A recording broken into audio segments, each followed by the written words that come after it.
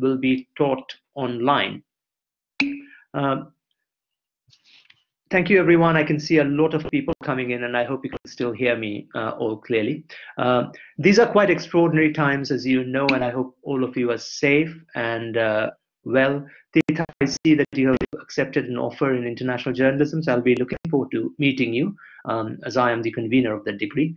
Um, Let me first tell you a bit about SOAS. It's an extraordinarily vibrant place. Students from over 100 countries come to SOAS. We have enormous outreach.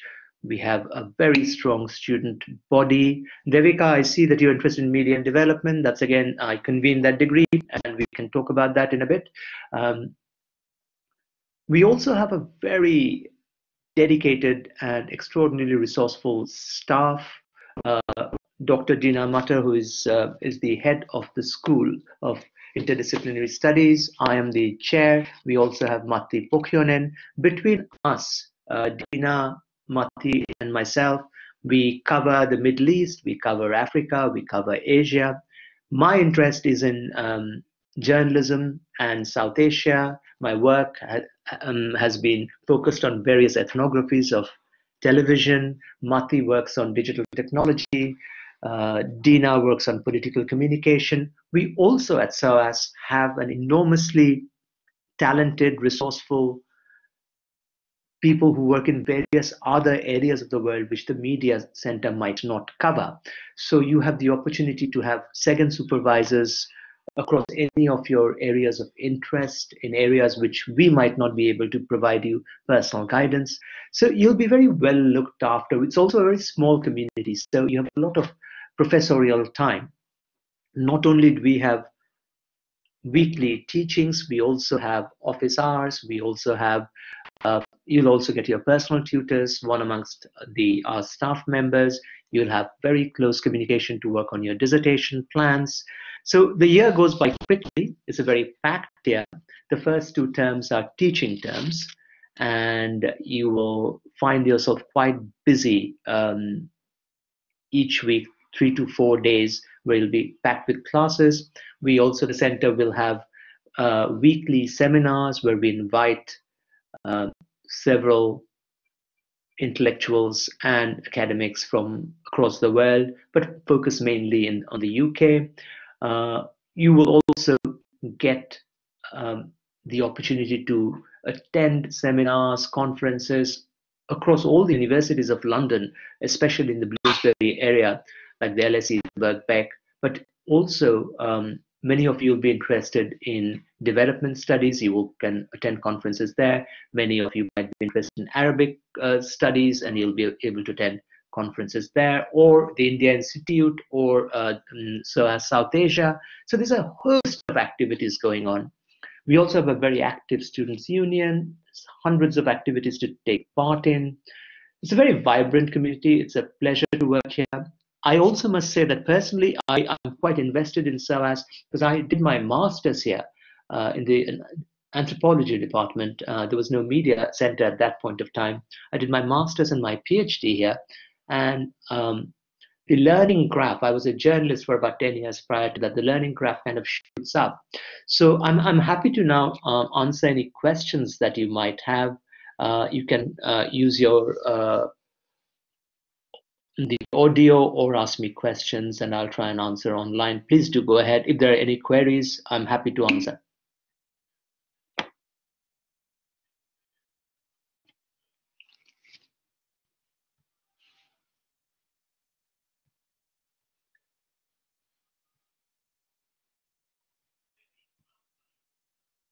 Lara, you have just asked that you do not have really an academic background for media or journalism. Is that a problem? No. As long as you have a decent first degree, 2-1, that shouldn't be a problem. What I'll be looking for is a good statement of purpose that tells me why you want to do the degree and what you're looking to get out of it. If I can see that I can provide you a decent year that I can theoretically empower you, show you a bit of practice, make you, learn to critique and understand the world, I'll be happy to have you.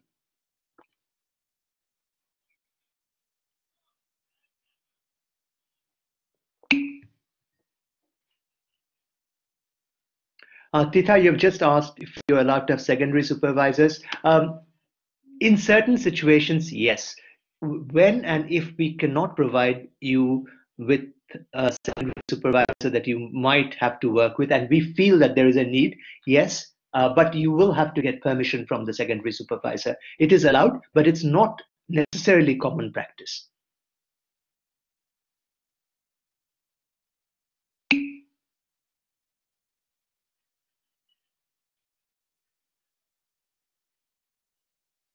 Lara, you have just asked till when can you apply? Well, June and July would be a good time, but even if you finish your bachelor's in July, you can still apply and we can look at your earlier first 2 years grades and then take a decision. And your university might be willing to give us some kind of idea of what you will be graduating with. And we can offer you also, if we can't do all this, a conditional position, hoping that you get a certain grade.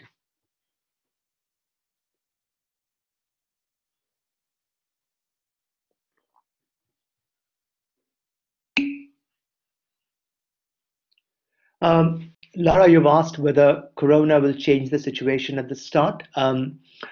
This is a question on everyone's mind, I guess. It could very well be possible that we have to change the mode of delivery of teaching. That is, we cannot do class teaching as we normally do. We'll have to provide online teaching. You will remember, this is for everyone here, that if that does happen and we are not able to hold classroom teaching, we already have a very solid online platform where our distance learning technology comes in. So we will ensure that all of you get your weekly lectures, your weekly assignments. We will be marking you online. We'll have regular conversations online. So the entire platform will move to the digital and online. And do remember that SOAS is particularly suited for this because we already have a strong center which has been providing distance learning for quite a while now. Lisa, you are asking whether you'll be able to pick up some of our media courses. Yes, you will be, provided you have an authorization from your Center of Labor and Activism and Development. But yes, of course, you can.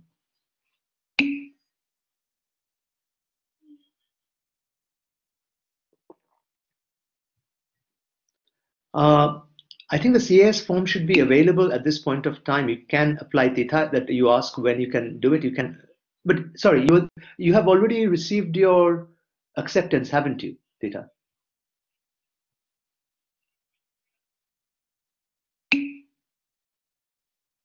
So what is the CAS form? I'm not very sure, Theta.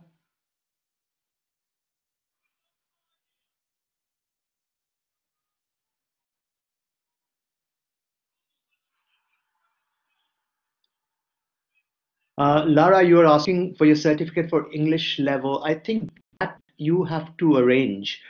We don't do that at SOAS, your English level certificates. That the tests, IELTS, I think is a test. That is your responsibility to provide to us your test results.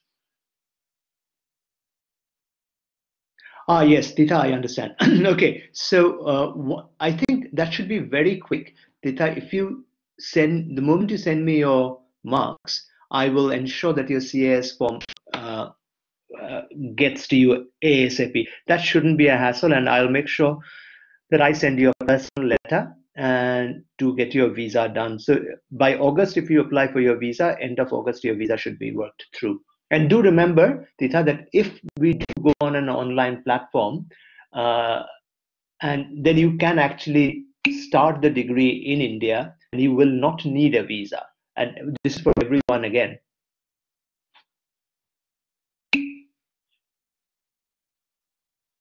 Devika, I don't think there'll be a delay in the date of admission. At the moment, there's no such plans. We do plan to start in the end of September as we are planning.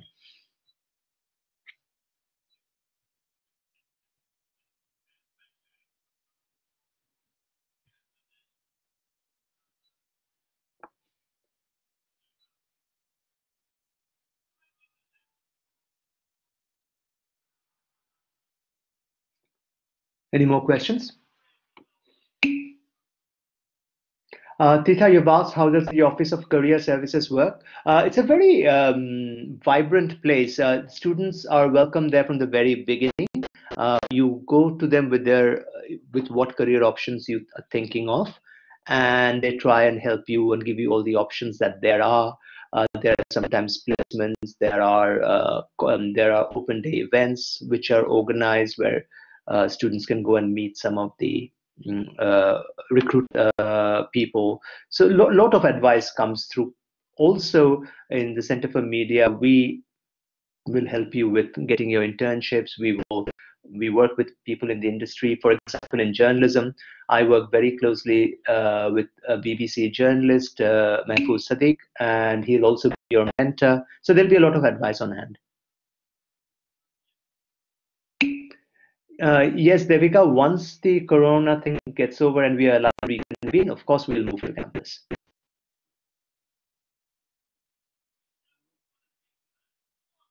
Lara has asked what I liked about the masters at SOAS. Okay, so I came to SOAS in 2003. I was a journalist for 10 years prior to this in India and also in England. So I got a scholarship to do a masters and I took a sabbatical for a year. And my masters was so eye-opening, so made me become so political, made me think so differently that I couldn't go back to my former job, which was with a television company in India. Some of you will know it. It was with NDTV. I was the bureau chief in Calcutta. Tita, your parents might remember me from the early 2000s. I did a PhD here then, and I got funding to do a PhD. And once I finished the PhD, I was offered a postdoc in Heidelberg in Germany for 3 years, and I went away. And as I was finishing it, the position came up in SOAS, and I took that on. So, yeah, I have had a fantastic time here and cannot recommend it highly enough. So, Adya Muna, you were asking what kind of places people who global media and communication. Our students in the last 10 to 12 years have gone to so many different places, NGOs, television companies, newspapers, agencies, uh, uh, you name it. We have the UN. A lot of people have been recruited. So in my 8 years of teaching, there's not one student of mine who has been unemployed for any length of time or underemployed. So we are up there with the best in London as far as employment goes.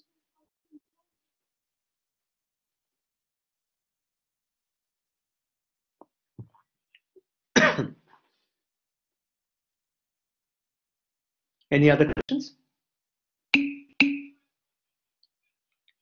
Lara, we do not have any exams Center for Media. Ours are always written assignments and a 10,000 word dissertation right at the end. Lisa, I am a perfect example that SOAS puts on a good pathway for the academic world. I was a journalist, as I said, for about 10 years. I switched streams, did my PhD, and now I'm a tenured academic at SOAS.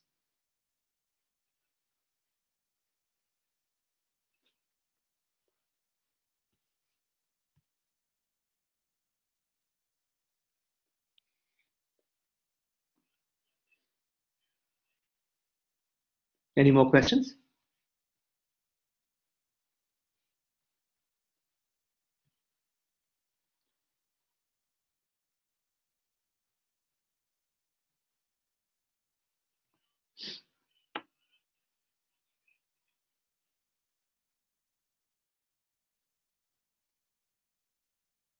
Any more questions, anyone?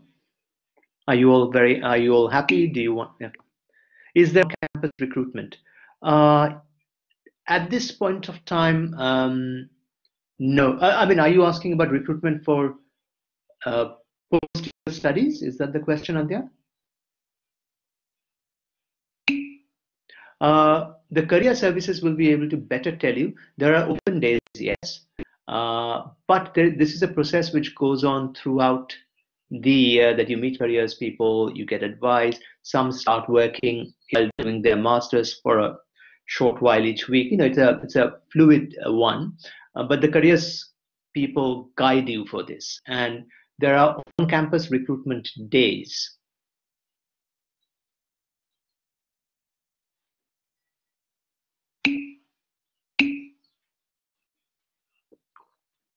Tita, the accommodation provided by SOAS is quite close to the campus. There are two halls, Paul Robeson, and the other one, I'm just forgetting the name. One is mainly for undergrads, and Paul Robeson is for master's students. Um, they're very adequate. There's a flat share system with a common kitchen. 4 or 5 students share flats, and they all have their rooms, and which is around with a surrounded kitchen. The kitchen. The rooms have ensuite facilities, and I remember them from my student years many years ago. It was very good then. Must be much better now.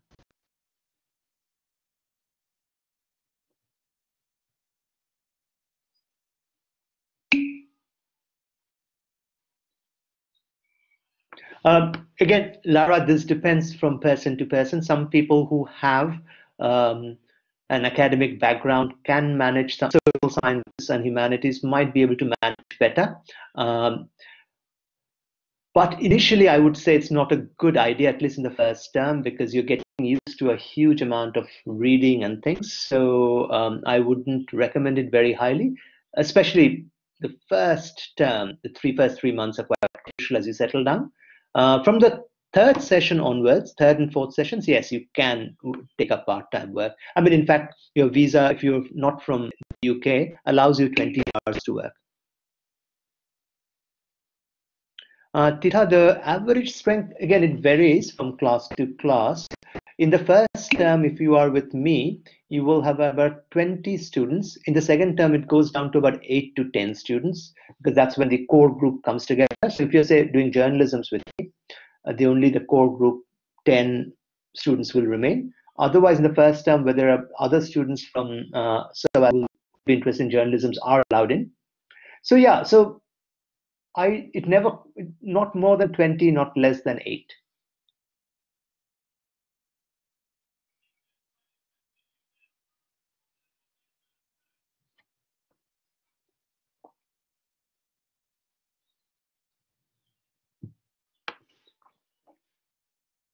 Any more questions?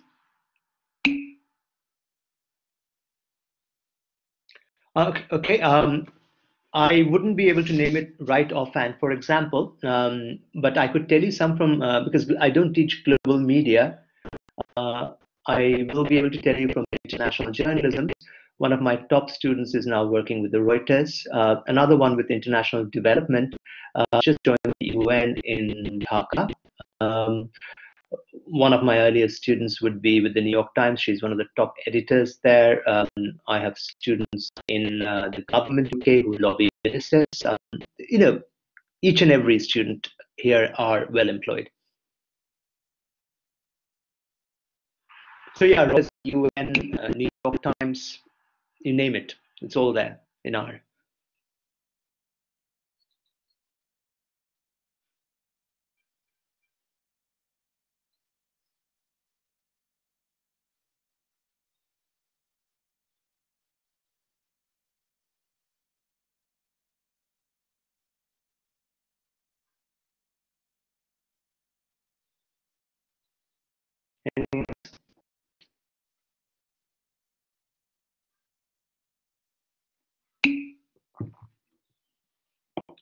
Uh, Lara, I mean, this is impossible question to answer because all courses have different content.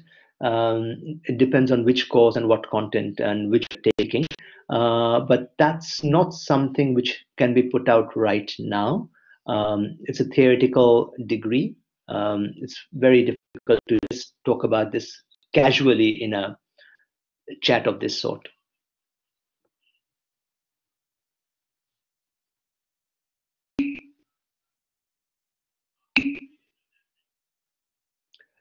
Tita, I will not be able to comment on the work permits and student visa and what will be the situation because I have had no communication. That's just I really don't know. I knew that we're going back to giving a 1 year work permit after your master's as it was done previously.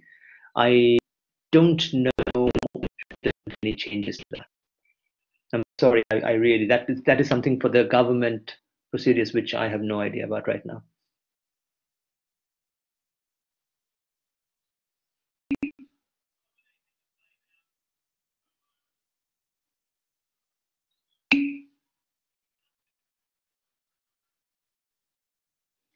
Lisa, the straight answer is yes. There are student newspapers, the student bodies. We will work with you on online work, producing content. Yes, so there is absolutely opportunities to work in all of those.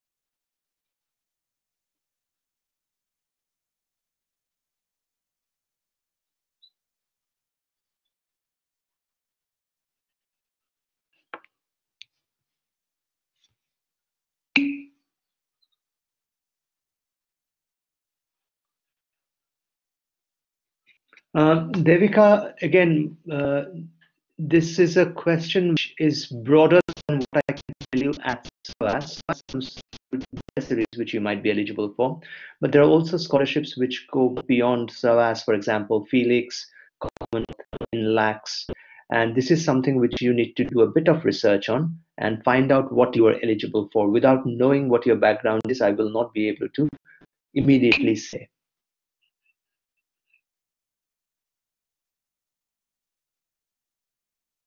Abhishek, I'm delighted that you have accepted an offer. I am the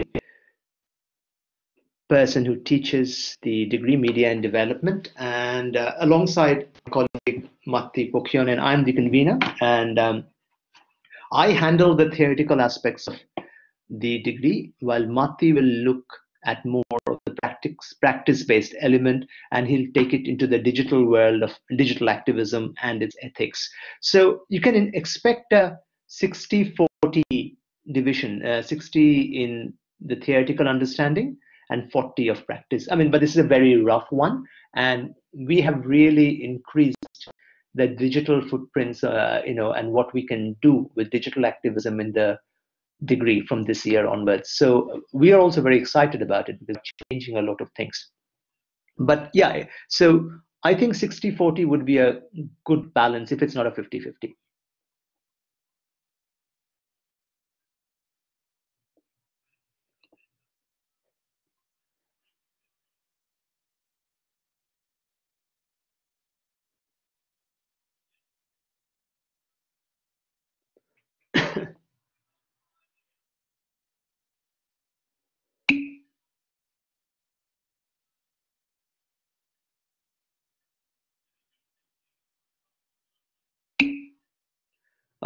Lisa, which degree is better with subjects? That is a question which I shouldn't kind of answer in that way because I think it's an unfair thing on Sussex and SOAS. SOAS has its own advantages, and Sussex, I'm sure, will have theirs. SOAS is at the center of London, which obviously kind of puts it in that place. It's part of the Bloomsbury Colleges, which is the creme de la creme of educational institutions in the UK. Um, very radical way of looking at things. It's staff. Again, you would have done your research. I'm not running down Sussex in any way. Sussex also has a very, very strong faculty, but SOAS has its strong points in where it's located, its active students' body, its regional focus in the global south, our theoretical engagement with the world. And again, as you asked me to compare, Sussex will have theirs and they will have to speak for themselves, and you will have to make up your mind.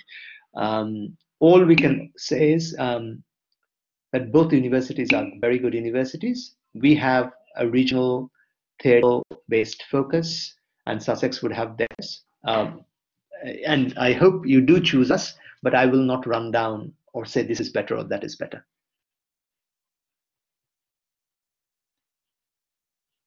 Tita, you are saying we expect to offer two optional modules for term A. Yes, Tita, you are right. You are, and you will can do a bit of research on those modules, and also come here, and then we can decide. You will have time to decide on that. Abhishek, yes, you can. We organize people to come over here. For example, I have communications directors of the Red Cross coming in, or other international organizations. We have um, media professionals from the BBC and others all coming in. Yes, you. So there are the conversation with the industry continues in very strong terms.